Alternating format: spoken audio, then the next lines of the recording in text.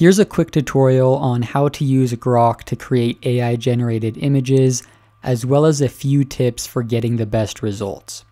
You will need a Premium or Premium Plus subscription to get access. Then once you're in, simply click on Grok and type in a prompt.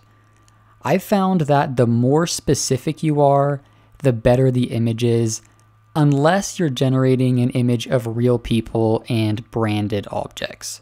Everything is pretty good, except that's not a Cybertruck and that doesn't really look like Elon. However, if I entered a more simple prompt, like generate an image of Elon Musk holding a golden X logo, the result is a lot better. I like this one too. The prompt is generate an image of Elon Musk holding a little statue of Mark Zuckerberg in his hand. And doesn't really look like Elon or Zuck in this picture, but it's better than the Cybertruck one. Now, where it does pay off to be more detailed is with landscapes or scenes that don't feature specific people.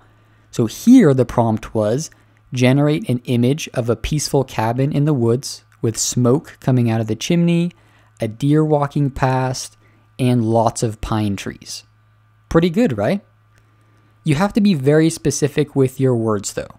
Check out the difference here between when I use the words torrential downpour versus heavy thunderstorm. Anyways, I had a great time playing around with this today. I just want to end with this last one that is absolutely terrifying.